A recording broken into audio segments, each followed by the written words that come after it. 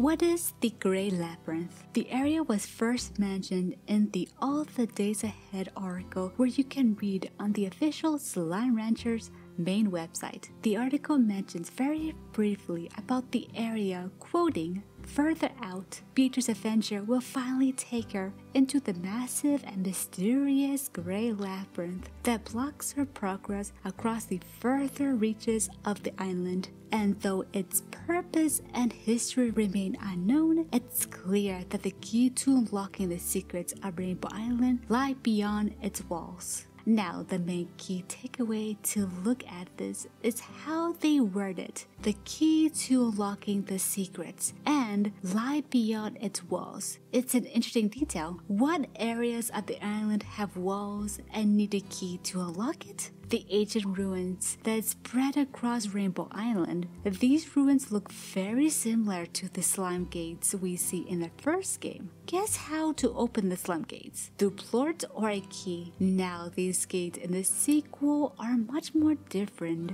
and does not seem that there's any way as of yet to unlock them. Will they have importance later during the game's development? It's possible.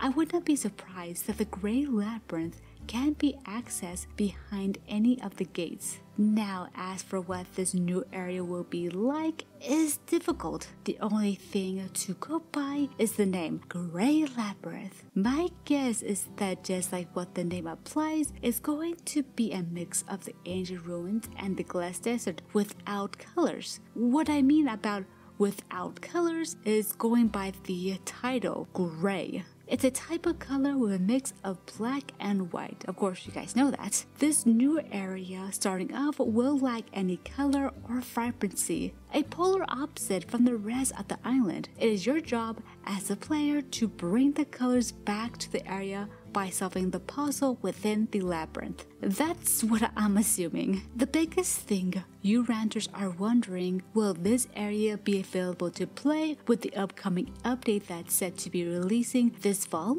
I think not, because they could have mentioned the Grey Labyrinth in their latest article. Also, if you go back to the old article, All the Days Ahead, and read through their plans for the game, so far it is in order of what they promised. First, Powderfall Plus came out early 2023. Check. Second, during the publish of the article, it did not state when the second update will be out, but it would be a major update, bringing in new features on how we play the game, which we now know are the weather system and the gadgets. Lastly, the brief mention of the Grey Labyrinth area is vague about what the area will be like. My guess is that it will be released later this year or early next year, just by the dates that each update comes out, taking about 5 to 6 months. For example, the Song of the Saber came out 5 months after the game became available on Steam. The fall update is about to be released 6 months after the release of Song of the Saber. So it's safe to say that every 6 months we may get another update.